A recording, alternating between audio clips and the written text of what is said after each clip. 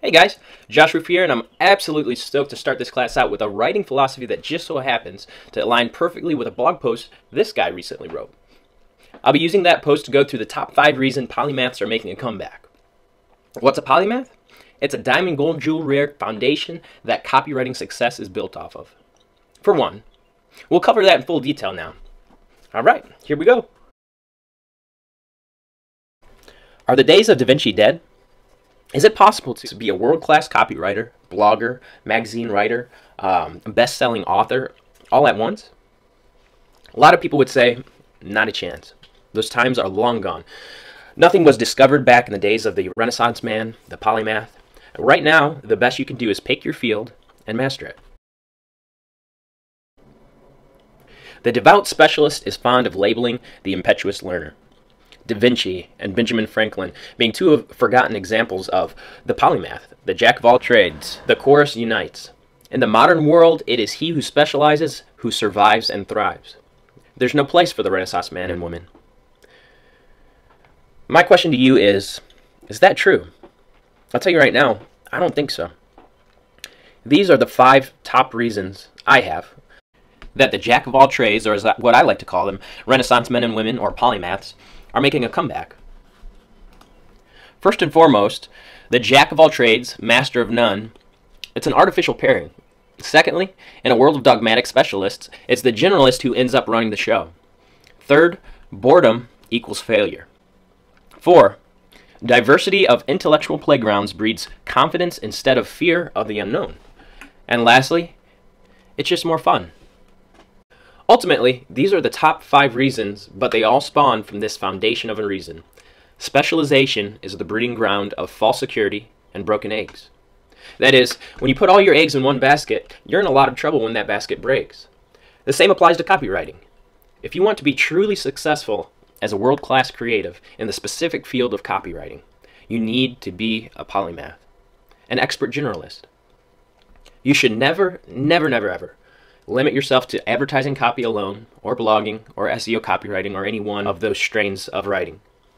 The beauty of being a generalist is that not only do you diversify your client portfolio, you diversify your writing ability. Every writing discipline overlaps into the other writing styles and genres. Learning to write poetry, for instance, enhances your voice with poetic rhythm. Learning direct mail sales copywriting enhances your selling ability. Writing short stories and other forms of fiction will give you the ability to use stories, which are arguably the most primarily effective element in the world of sales and copywriting, not to mention every other form of writing. Now that we've covered that, let's go ahead and get to our top 5 reasons. First, jack of all trades, master of none. It's an artificial pairing. It is entirely possible to be a jack of all trades, master of many. How? Specialists overestimate the time needed to master a skill, and they confuse master with perfection. Generalists recognize that the 80-20 principle applies to skills. 20% of a language's vocabulary will enable you to communicate and understand at least 80%. 20% of a dance like tango, lead and footwork, separates the novice from the pro. 20% of the moves in a sport account for 80% of the scoring, etc. Is that settling for mediocre? Not at all. Generalists take the condensed study up to, but not beyond, the point of rapidly diminishing returns. There's perhaps a 5% comprehension difference between the focused generalist who studies Japanese systematically for 2 years versus the specialist who studies Japanese for 10, with the lack of urgency typical of those who claim that something takes a lifetime to learn. That's hogwash. Based on my experience and research, it's possible to become a world class in almost any skill within 1 year. Point number 2. In a world of dogmatic specialists, it's the generalist who ends up running the show. Is the CEO a better accountant than the CFO or CPA? Was Steve Jobs a better programmer than the top coders at Apple? No, but he had a broad range of skills and saw the unseen interconnectedness. As technology becomes a commodity with the democratization of information, it's the big picture generalists who will predict, innovate, and rise to power the fastest. There's a reason military generals are called generals. The third point, boredom equals failure. In a first world economy where we have the physical necessities covered with even low-class income, Maslow's hierarchy of needs drives us to need more of any measure of comparative success. lack of intellectual stimulation, not superlative I don't know how to say that word, superlative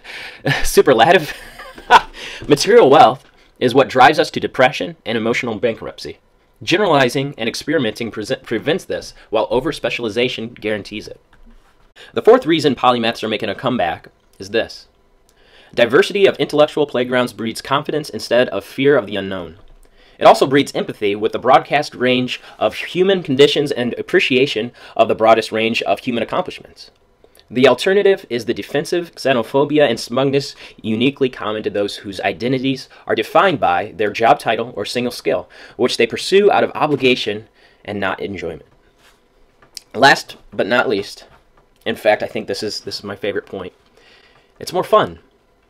The jack of all trades maximizes his or her number of peak experiences in life and learns to enjoy the pursuit of excellence unrelated to material gain, all while finding the few things he or she is truly uniquely suited to dominate. The specialist who imprisons himself or herself in self-inflicted one-dimensionality, pursuing an impossible perfection, spends decades stagnating or making imperceptible incremental improvements, while the curious generalist consistently measures improvement in quantum leaps. It is only the latter who enjoys the process of pursuing excellence. So don't put experiential blinders in the name of specializing. It's both unnecessary and crippling. Those who label you a jack of all trades, master of none, are seldom satisfied with themselves. Why take their advice? Here's a description of the incredible Alfred Lee Loomis, a journalist of the highest order who changed the course of World War II with his private science experiments, here taken from the incredible portrait of his life at Tuxedo Park. Loomis did not conform to the conventional measure of a great scientist. He was too complex to categorize. Financier, philanthropist, society figure, physicist, inventor, amateur, dilettante, however you say that word, a contradiction in terms. So be too complex to categorize, especially if you want to become a world-class copywriter. And yeah, that's pretty much it. Now I want to encourage you, especially if you're the type of person who gets more out of reading than watching a video, read Tim's full blog post on the subject. It's well worth your time. All right, now that we've covered that essential writing and lifestyle philosophy, we could get to the meat, potatoes, nuts, and bolts of how to be a world-class copywriter. Let's start with ad copy.